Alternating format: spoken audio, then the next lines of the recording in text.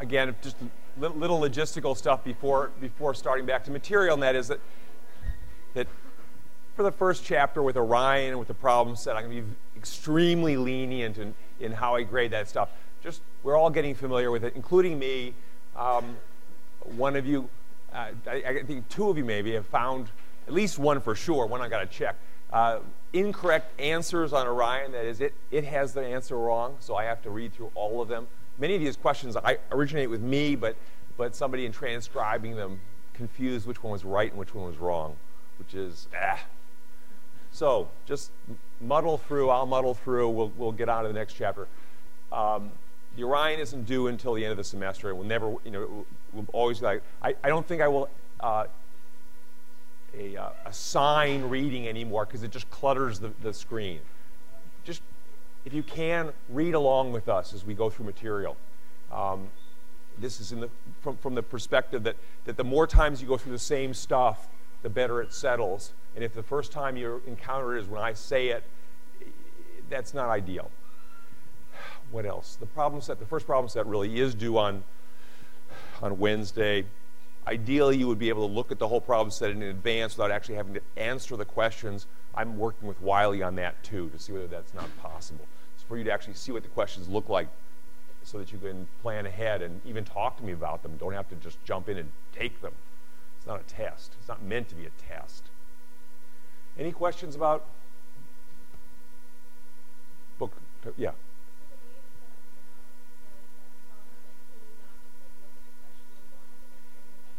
As far as I can tell, right now, you can't look at a question and go on to the next one. You have to answer the question. I don't like that approach, and I will work on doing something about that. But that's, I'm not sure I can do anything between now and Wednesday. I end up writing a lot of code to do things myself when I run into stuff I don't like. It's potentially a bad habit because it just chews up all my time. But we'll figure something out. Other questions? Okay, so where I left off, in principle I'm talking about ramps, and I'm starting off with the simplest of possible ramps, which is a horizontal. It's like a sidewalk it's an extreme case of a ramp, and the issue that I was dealing with toward the end of last time was why does the sidewalk support a wagon perfectly? And I think it's worth making sure I get this to you as completely as possible. Time I spend on this now will actually deal with issues that will come up later when I talk about how a spring scale works. This scale you might think is laughably antique because all the scales you ever encounter are electronic these days. They read out to 5 digits or something like that to tell you how many bananas you have and how much you have to pay for them. It turns out that they are also spring scales as well. I'll tell you in a second what a spring scale means. The difference is that instead of reporting with a dial, they're reporting electronically. They're taking advantage of a peculiar type of spring that can tell you how much it's distorted. What a spring scale is, and so this is in our future, but I'll say it anyway, a spring scale supports an object using something that is like that. Well, using a spring or something equivalent to a spring. And springs have the peculiar character, very, well, interesting, useful character, that the more you distort them away from their normal shape, which I will give a name to, it's equilibrium shape, the shape to which it goes when you leave it alone, no net forces. The more you distort it, the harder it pushes back on its ends, back toward its equilibrium shape. And you know this from experience. You stretch a spring, it pulls back. You squeeze a spring, it pushes outward. It's always fighting to go back to its original shape, and the fight gets stronger as you distort it more. Interestingly enough, there are a zillion things in the world that are spring-like, and there are things that are very close to being spring-like, including sidewalks, the surfaces of ramps, just about anything you place objects on. They have an equilibrium shape, and if you distort them away from that, they push back, and the more you distort them, the harder they push. So far, questions about this idea? So a spring scale uses the fact that the more you bend something, the harder it pushes, or the harder it pushes, the more it bends, to report how far it's bending. What that needle is actually doing is it's telling you how hard how far its spring has bent or squeezed. And you can see as I push down this top, I'm bending the spring more and the needle's moving. Now, why point all this out? It's because I want to convey to you as clearly as I can an understanding of that bouncing process, the negotiation, I call it, where when you first put the wagon down on the sidewalk, it negotiates until it's settled and the wagon is perfectly supported. Not too much, not too little. The negotiation process is essentially invisible on a sidewalk because it all happens very fast, involving very small bouncing motion. But if I shift from the sidewalk to sort of a soft sidewalk with a dial to tell you how much the sidewalk is distorted, now you can see the negotiation occur. That was what the needle was doing. All right, so far? To understand the negotiation a little bit better, right now, that sidewalk, okay, it's a scale, but I'll call it sidewalk, has been bent downward, dented downward, distorted downward. It's all the same idea. Just the right amount so that it pushes up with a force, pushes up on the wagon with a force that's exactly equal to the wagon's weight. So the wagon experiences two forces, its weight down, force from the sidewalk up, that exactly sum to zero. They're equal in amount, opposite in direction. They sum to zero. Net force zero. Is that questions? Therefore, it's not accelerating. Whenever the wagon, however, is above, okay, I'll name this point again. This is equilibrium. Equilibrium is when the system is experiencing zero net force. Whenever it's above equilibrium, does it have a net force? You tell me. Above equilibrium and not being held by me. Is there a net force? Hands up if you think yes. Hands up if you think no. Okay, the vast majority of the voters, again, well, we're better than primary season. The vast majority of voters are that yes, it has a net force. And that's true. It does have a net force. Because when it's not denting the sidewalk enough, the sidewalk isn't supporting it enough. Its weight is bigger. The support's dinky. In fact, the support's zero now. So the net force on it is downward. So the bottom line is, whenever the wagon is above equilibrium, it's accelerating downward. You okay with that? Ask me questions if you're not. All right, whenever it's below equilibrium,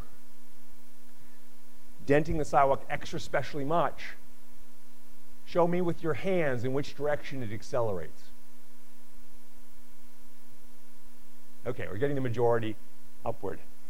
That means the net force is upward, right? Net force causes acceleration, so it is upward, okay? So whenever the wagon is below equilibrium, denting too much, its acceleration's upward. Whenever it's above equilibrium, its acceleration's downward. You're okay with that idea? That means in effect, it always seeks equilibrium. If it's above equilibrium, it's going to accelerate downward, and sooner or later, it's going to be heading downward. Not immediately, because remember, acceleration is the change in velocity. It's not velocity itself. So when the wagon is above equilibrium, its velocity is evolving to go back down toward equilibrium. And whenever it's below equilibrium, its velocity is evolving to head up. And so that's ultimately why it bounces. It keeps trying to go to equilibrium. It keeps accelerating back toward equilibrium. The reason it doesn't stop the first time when it reaches equilibrium is because of what familiar concept? You tell me? Class. I should memorize that section of Ferris Bueller's Day Off. You know this one? Stein. Anyway, Ben Stein is there giving a spontaneous lecture on political economics or something. Anyhow, where was I? It doesn't matter. Yeah, great. Okay, class over. Yeah, it's the middle of the weekend anyway. I learned that years ago. Weekend starts Thursday night. So,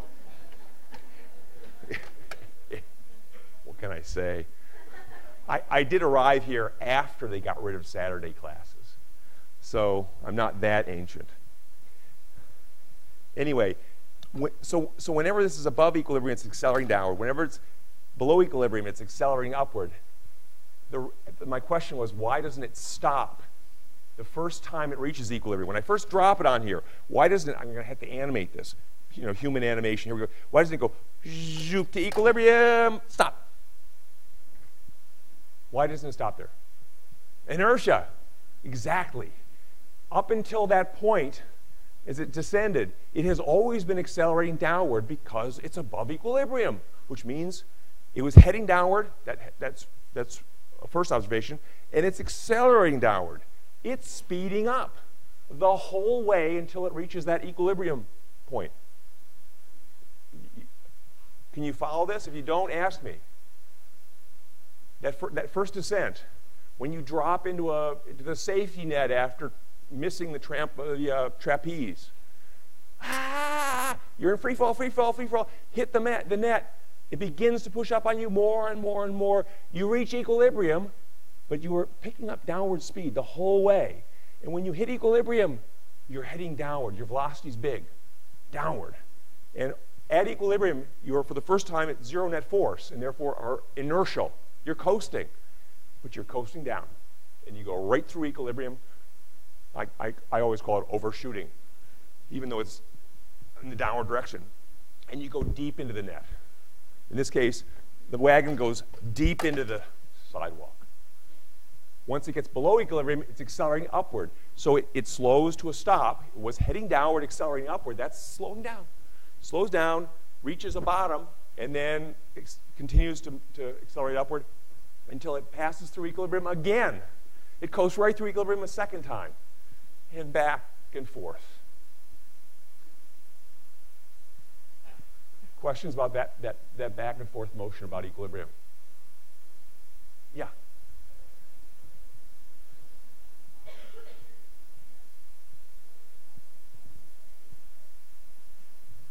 Yes, whenever it's below equilibrium, it's accelerating upward. So let me just give us an equilibrium, and I'll animate this. I'll be the wagon, and here's the top of the table, just to give us a point to work with. So here's wagon coming down. This whole time, it's accelerating downward, because the only thing it's experiencing is its weight. It then begins to touch the table for the first time, and its acceleration gets a little weaker, but it's still picking up speed in the downward direction. Right here, suddenly, no force, no acceleration. No net force, no acceleration. But it's heading downward still. It overshoots, and now it's accelerating upward. It slows to a stop, and then it comes back up. It's accelerating less and less and less and less and less. Whoa, now it's accelerating downward. More and more and more. It may even lift off the table again, and then it comes back down.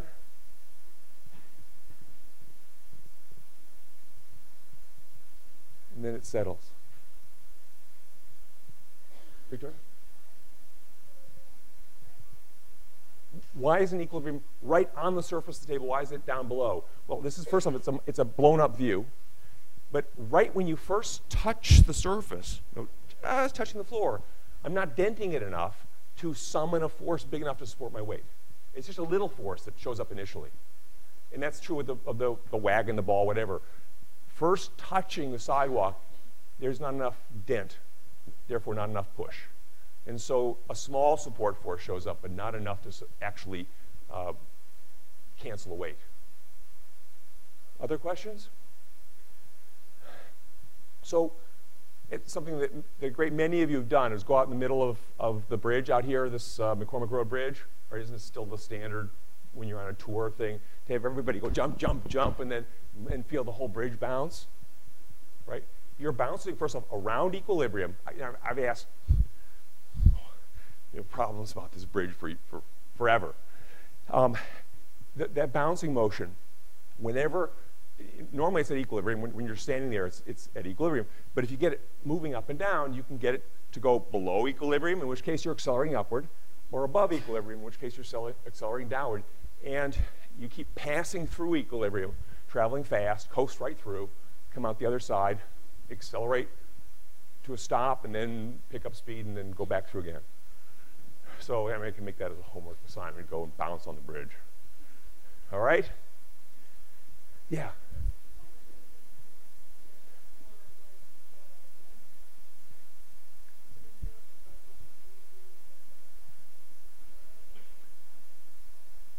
So the question is equilibrium like a position?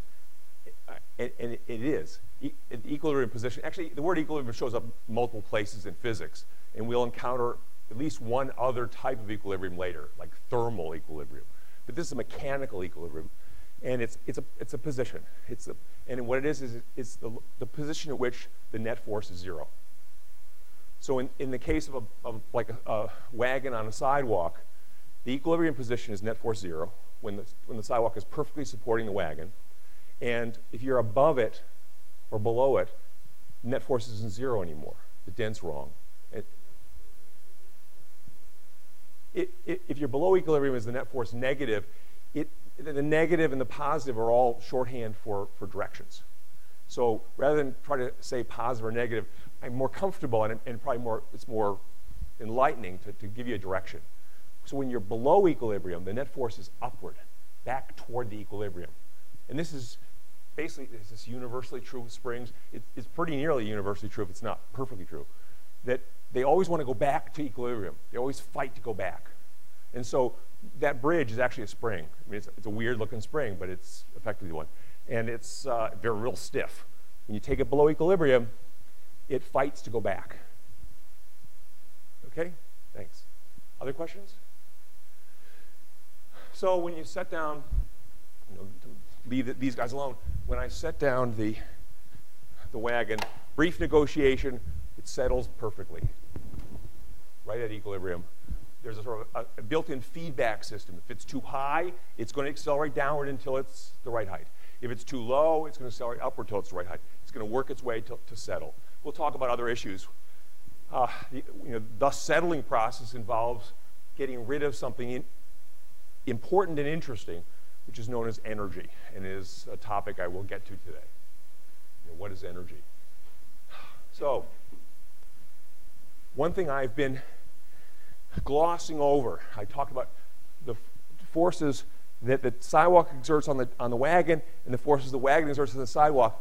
I need to say 2 cents or more about those two different forces. Force of wagon on table, or sidewalk, and sidewalk on wagon. So the question to sort of get into this, here's. If you push on a friend or a former friend, is there any case in which your friend will not push back on you? You okay with the question? It being the middle of the weekend, some of your friends might be asleep. If they're asleep, can they not push back anything? How many think that, yes, there are cases in which your friend will not push back when you're pushing on them? How about no, there is no case? Yay, you're right. There is no case. They have no choice. If you push on them, they will push back for sure.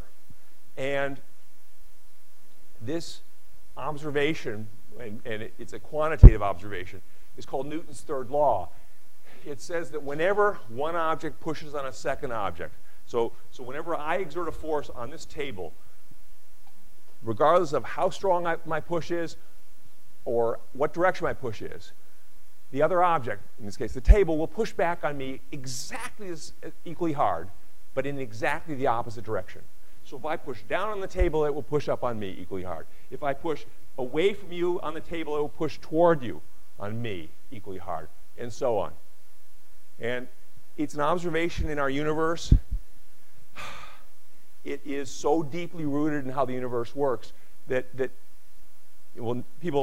I would say people have looked for violations of this, but it would just completely destroy our understanding of physics if it were wrong. It has to be that way. And so it's just known to be true by observation, but a quintillion such observations at this point, we're pretty well convinced. Yeah, it's right. Okay? Questions about that idea to be just in itself. And I just want to anticipate the order in which. So okay, I'll go ahead to the next question, part of this question here. If you push on a friend who is moving away from you, so you're pushing, they're moving away, how will the force you exert on your friend compare to the force your friend exerts on you? You okay with the question? 3 choices. You push harder, your friend pushes harder, or they're equal in amount. The word magnitude is the formal name for an amount of a force or amount of whatever physical quantity. It's for vector quantities, which consist of an amount and a direction, the formal name for the amount is magnitude.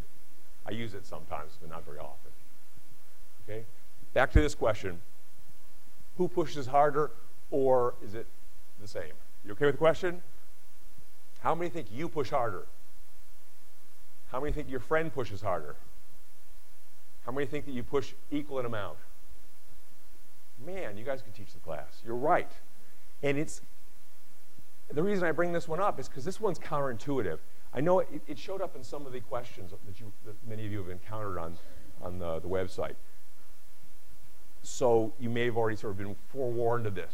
But this one, can I have 2 of you to come down and demonstrate this? Allie and Mary Royal, come on. Okay. So this time, one of you gets to ride in the wagon. But before one of you rides the wagon, first, let's show you that Newton's third law is true to begin with. So we've got 2 spring scales. Hold them, each of you hold them so that everybody else can see the dial, right? And you face each other. And push top to top. Yeah, you're going to basically measure each other's forces and see whether there's any way in which you can push on each other, wiggle around, whatever you like, where the pushes aren't equal. Where Mary Royal's push on Allie isn't equal to Allie's push on Mary Royal. And as you guys can see, those needles are tracking exactly together, right? I'd have to like cheat with video to make that not work. Okay, so nothing you can do. So now the question is, one of you gets to ride in the wagon.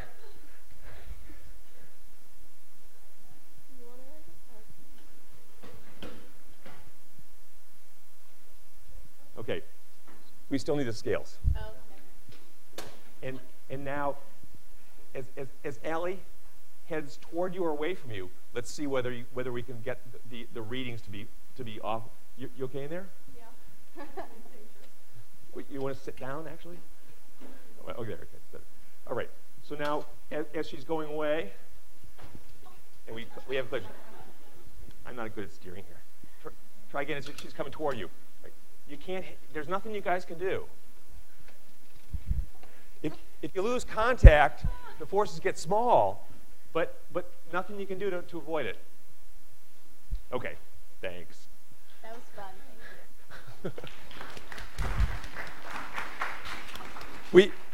In years past, I've done it with these guys, and you'll notice right there in red print. Do you see what it says? Do not stand. Yeah, we violate that every time. And it's precarious. Okay, so the point of all the fun games is, as counterintuitive as it may be, that when people are moving or even accelerating and they're pushing on each other, their forces on each other will always be equal and opposite, regardless of the motion. If something's coming at you, I don't want to make it a car. It's getting kind of brutal. But cars coming at you, and you try to stop it. Okay, you're Superman. There, good. You bring it to a stop. Even though it's coming at you, the force you exert on the car, and the force the car exerts on you, they're equal in amount in opposite direction. If, on the other hand, you push it forward and get it going, still true. And really believing this in your gut will take, for many of you, some thinking through it. I have had instructors for this class elsewhere, people who teach how things work at other institutions. You have these conversations with them, often by email, and it will come up that they don't actually buy in to Newton. I'm thinking one case in particular where the instructor did not buy into Newton's third law. The instructor thought it applied when objects are at rest, but if one of them was accelerating, it wasn't true anymore. And as kindly as I could, I said, no, actually, it's still true. All right? Yeah.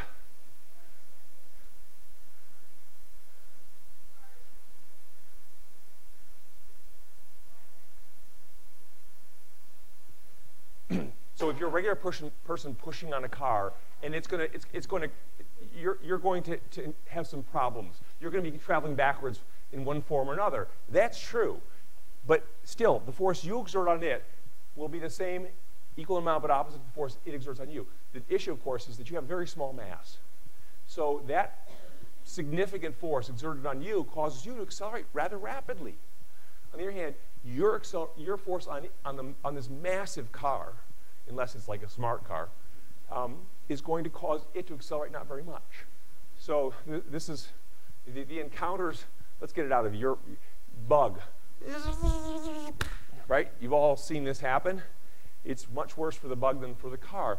But the two objects exerted equal forces on each other during the impact. It's just the bug did all the vast majority of the accelerating and travels from then on with the car until you go to a car wash. Yeah.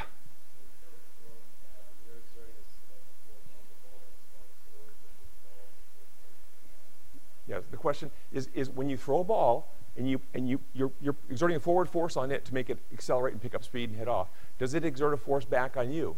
And the answer is yes, exactly equal in amount to the force you exert on it. You can feel that force.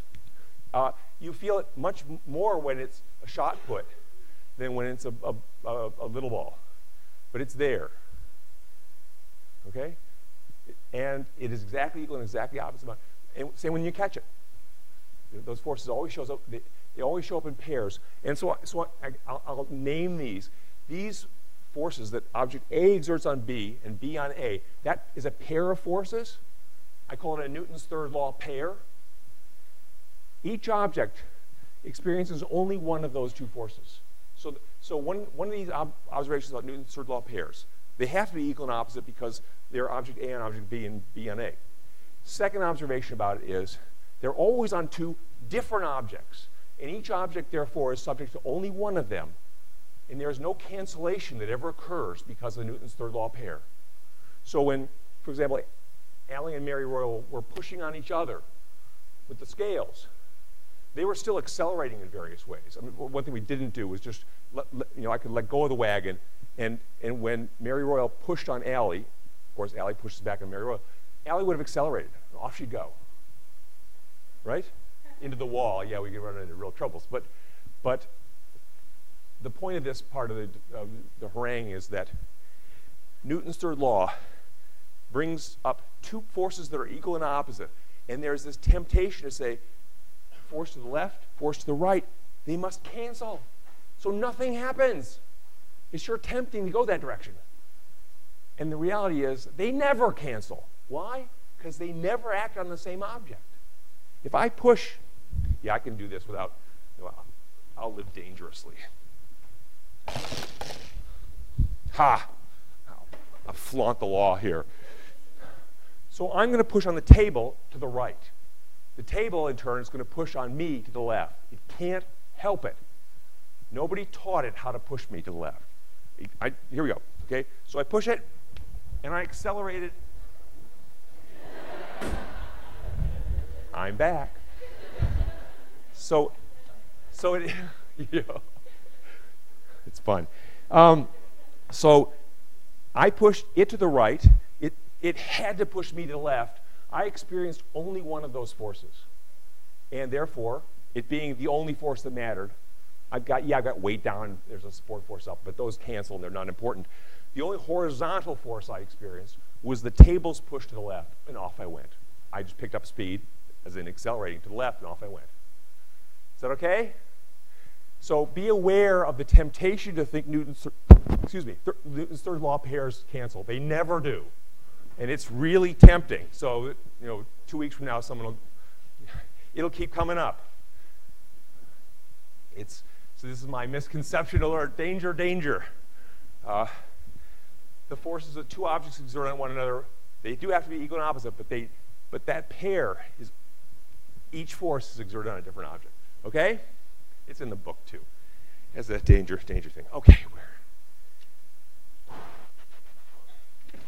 all right. Yeah.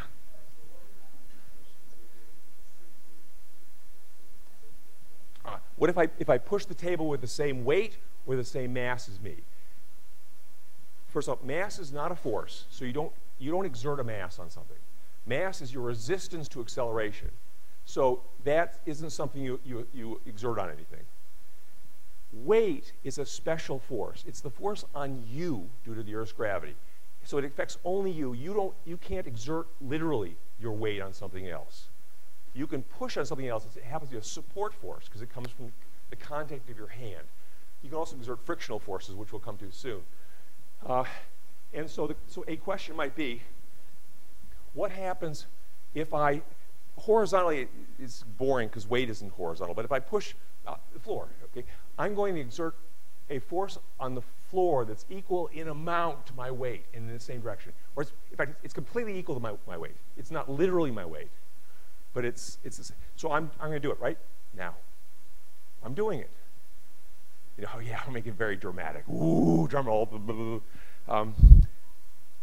And how do I know that I'm exerting a force exactly equal to my weight on the ground? Well, it's actually a series of logical thoughts. Alas, it's kind of long. I'm evidently not accelerating, right? So I must be experiencing an upward force that is equal in amount to my weight, but upward. Therefore, my weight, which is really there and downward, is being canceled by an upward push. So far, so good? That force upward on me is being exerted by the floor. Why? Because there's nothing else doing it. Neglect air. So the floor is evidently exerting an upward force on me that is equal in amount to my weight. Well, if that's true, that is true, then there's a Newton's third law pair associated with that force.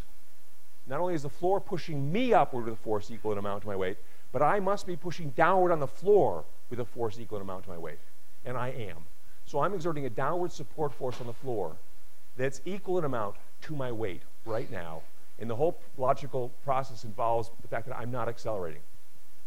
If I were accelerating, the forces that the floor and I exert on each other don't have to have much to do with my weight anymore. Like this, right? During that jump, I just decided to push extra hard on the floor. Much harder than my weight. The floor couldn't help but push up on me with a force much harder than my weight, which completely overwhelmed my weight. The net force on me was upward, and up I accelerated. So that's what you do when you jump, right? And do any of you have bathroom scales old enough to read continuously and show you what happens when you jump on them? Any of you done this? This is where technology ruins all the fun. As a little kid, when I remember weighing like 50 pounds or something like that, and you go on the bathroom scale, which says maximum weight 300 pounds, and it has a dial that reads, and you just would jump up and down on it, and the scale's going, woo, 300 pounds, woo, 300 pounds, and it's real. There are moments during that process where I'm pushing down with more than 300 pounds of force on the scale, and it's pushing up on me as it reports with more than 300 pounds of force. The consequence to me is I accelerate upward. Okay? Phooey on all the scale manufacturers. Yeah?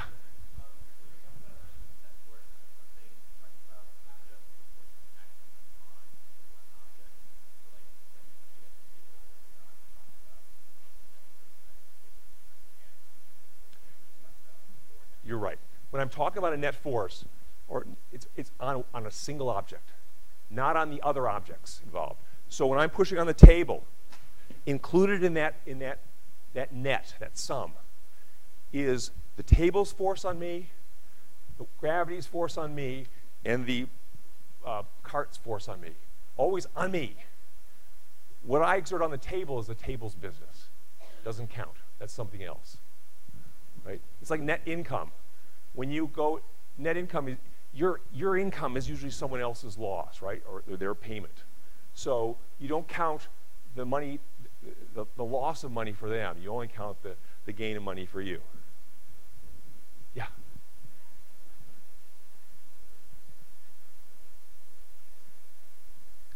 If the table had a very small mass and I pushed on it, wouldn't the table accelerate? And the answer is yes. That's right. The reason the table doesn't accelerate is because not only does it have a huge mass, but it's attached to the whole Earth. So when I push on it, it is accelerating away from me. I'm accelerating one way, it's accelerating the other way in response to my force on it. But its mass, the effective mass of the table is so huge, it's just unnoticeable. But if I choose a smaller table, like this, I'm barely moving away here. It has a smaller mass than I do, so it accelerated much more than I did. Is that okay? And to go back to one of these grand questions I remember having as a kid was, Dad, if I jump like this, does the Earth actually change? Does it actually affect the Earth? And the answer is yes, it does. When I push on the Earth like that, super hard down, well, it pushes back on me super hard up and I accelerate upward. But my push down on it affects the Earth. It accelerates down. Because its mass is rather large, that's hard to notice, but it's real. It's there. There's certainly instruments. The whole Earth is too complicated in structure. There are all kinds of ripples that happen. But there are instruments in this building that can detect that kind of, those tiny accelerations. It's not hard.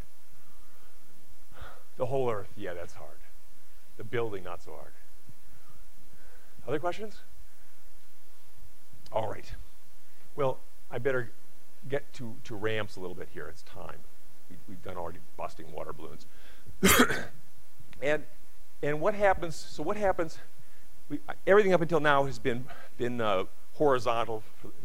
What happens if we tilt the sidewalk? So now, if I put the sidewalk here and tilt the tilted sidewalk, and I put the wagon on it and I let go, what happens? Well, depending on how well I steer, the wagon, it accelerates down the ramp. Right? It starts at rest, and it goes faster and faster. It's accelerating. It's evidently experiencing a force down the ramp. It's a gentle force compared to the full weight of the wagon. But it's enough to make the wagon go faster and faster and faster. And it also depends on the steepness of the ramp.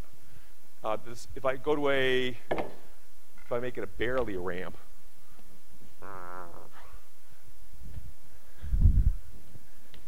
pick random things. My lab is full of random things that had to serve the purpose for a minute and then get left behind. Whoa! Its imperfections here are managing to stop this guy from accelerating. It's a little too shallow, but it's a very gentle downhill force. Where does this come from? So then I got to stop this, otherwise it'll fall. If you remember, support forces always act perpendicular to the surfaces that exert them. And since the ramp's top surface isn't exactly horizontal, the ramp's support force isn't exactly vertical. It's up at an angle, and the angle is toward the downhill direction.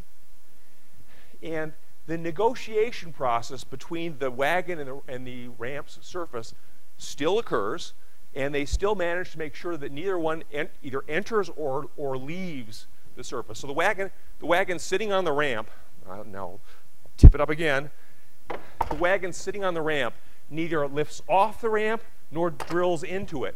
It's exactly on the surface because of that negotiation process.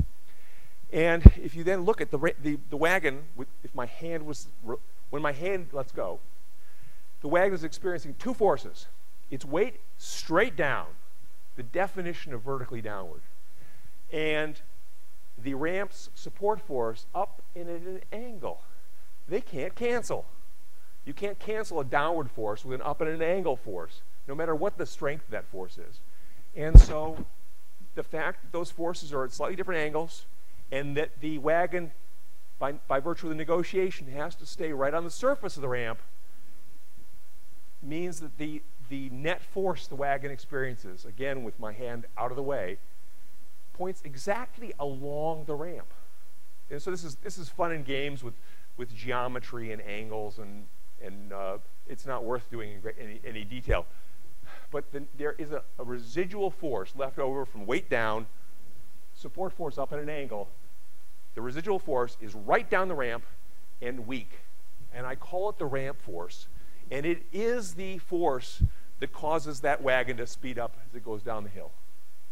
It's pushing directly downhill, and it goes faster and faster. And the steeper the ramp is, the worse the cancellation is between the support force that is now getting more and more tilted and weight, and the bigger the ramp force. So the steeper the ramp is, the stronger that ramp force becomes. Until when the ramp is completely steep, as in vertical, the ramp force is the full acceleration, is the full force to gravity, the weight of the wagon. It goes smoothly. I mean, these are the kind of things that, I mean, physicists, instead of going out on parties on Thursday night, they're going, wow, it goes completely smoothly from zero force, no acceleration, through larger and larger accelerations to the acceleration to gravity. Wow, is that cool or what? Okay? Sorry, it makes us nerds sometimes. Yeah?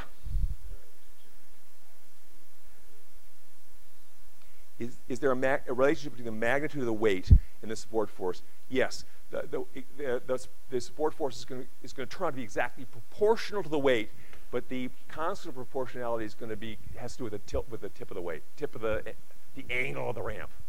So if you double the weight, you put 2 wagons on, or you put a kid in the wagon, the support force will scale up according to the increase in weight. Incidentally, the acceleration down one of these ramps it has to do with the ramp force, and the acceleration down the ramp is the ramp force divided by the object's mass. So if you increase the object's mass, that by itself would slow the acceleration. More mass is more resistance to acceleration. However, the weight goes up. So therefore, the ramp force goes up. And so it exactly compensates. So all things roll down a ramp at the same rate, just as they fall at the same rate. It scales perfectly. So if you have two grocery carts at the grocery store, and there happens to be a nice hill, and one of the grocery carts is full, and one of them's empty, you let go of them, they both go down and hit the parked cars at the same time. The case I'm thinking of is a wheelchair, that with my son sitting in a wheelchair while his cousin pushed him onto a hill. They were both like 7 or something like that, and the downhill acceleration was rather dramatic. My son survived. Not to be repeated. All right? So you okay with the idea that there's a ramp force that shows up when you have a tilted surface? Where I want to go with this now, rather than majoring in ramps, is a more interesting observation. One of the most important observations of ramps is that if you look at the force necessary to prevent the object from rolling down the hill, this will probably do it. Right? If I let go of this, of course, it goes down the hill. It accelerates down. I can stop that downhill acceleration by pulling uphill with a force that's equal in amount. Of course, I use the wrong end of the scale.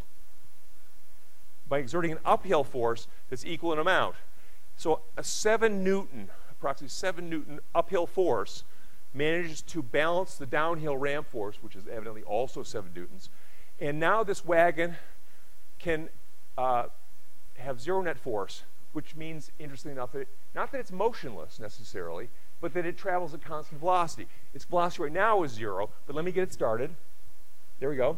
And now I'm still pulling with 7, approximately, but briefly, it was coasting uphill because I managed to, as long as I cancel the downhill weight force, downhill ramp force, the net force on it is 0. And it's inertial. It can be going uphill, it can be going downhill, or it can be motionless. Any of those possibilities. As I get interested in trying to convey the right pieces. Let's see. So here's an observation. Taking something up a ramp. You've got a grocery cart. You're at the bottom of the ramp. You want to get to the top of the ramp. You get on the ramp. Let's not worry about the transition from flat to on the ramp. You're on the ramp, holding the cart from rolling downhill at the bottom. So you're balancing the ramp force. To get started up the ramp, to actually make progress, you have to push a little extra hard to start the uphill acceleration. You have to more than compensate for the downhill ramp force. So you give it an extra big push at first to get it started. Once it's moving and you're happy with its motion, you can back off and simply push hard enough to cancel the downhill ramp force and let it coast, because it will. It will continue up the ramp now at constant velocity. You okay with this? Or questions? At the top, then, you want to bring it to a stop again. Now you under support it. You push up on it a little, not as strongly as the ramp force pulls down on it, and so it slows to a stop. So that's the whole story of going from the bottom of the ramp to the top. You push a little extra hard at first, then you let it coast, then you push a little extra weak at the top and let it come to a stop. All right, so why do we use ramps?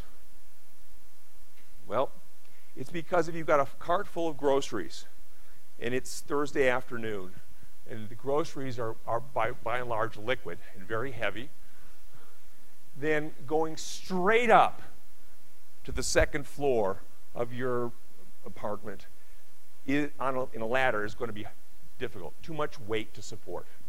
To go to constant velocity up the ladder, you have to provide an uphill force that completely supports the weight of the beverages, and not going to work. So you go up the ramp.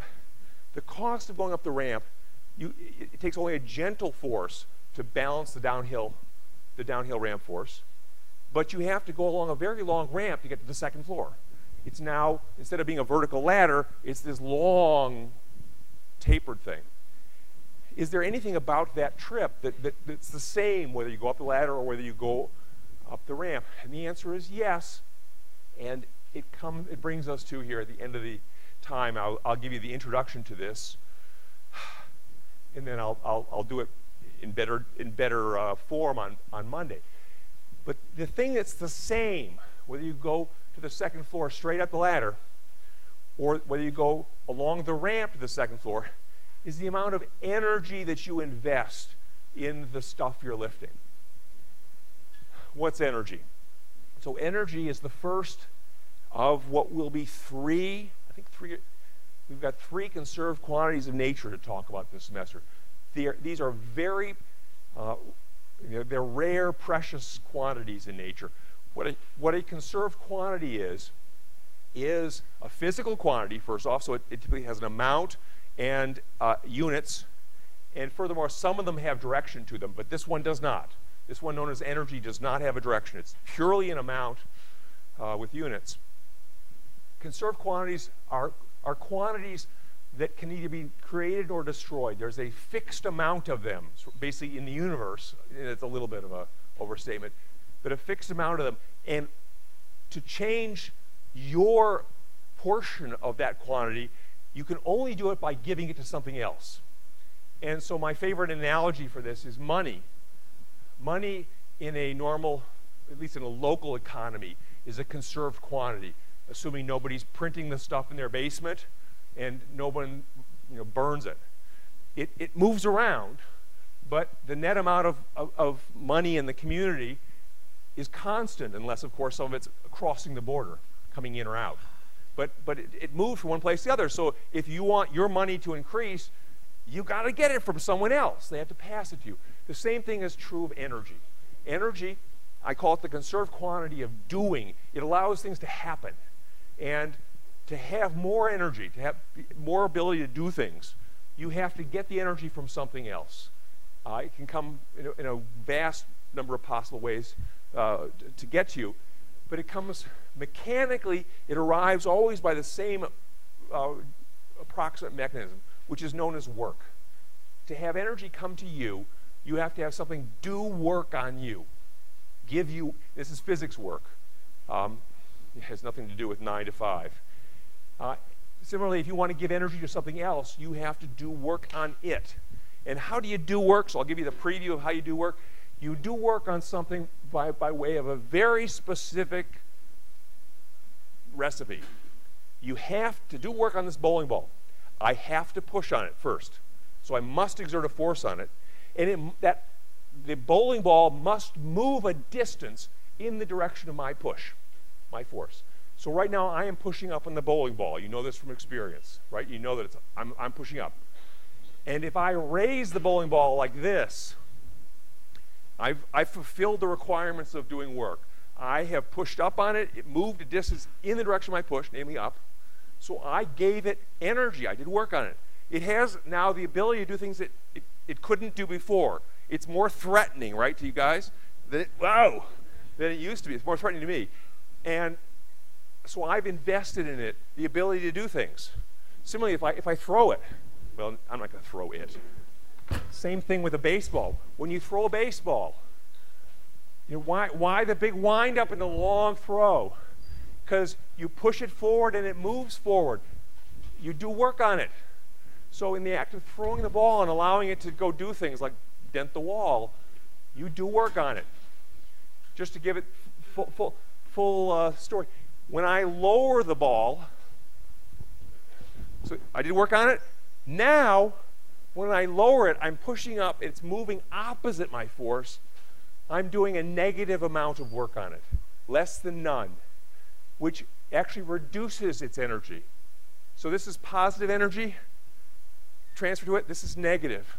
And it's now able to do less than it could before. Less still. Same with the ball. When you throw it up to speed, you do work on it, invest energy into it. When you catch it, you take energy out of it. You push it away from you as it comes toward you. You suck the energy out of it. So we'll look at the, okay, with that preview then, we'll look at the investment of energy in the act of lifting something straight up to the second floor versus along the ramp to second floor. It turns out the energy investment's the same either way. See you on Monday.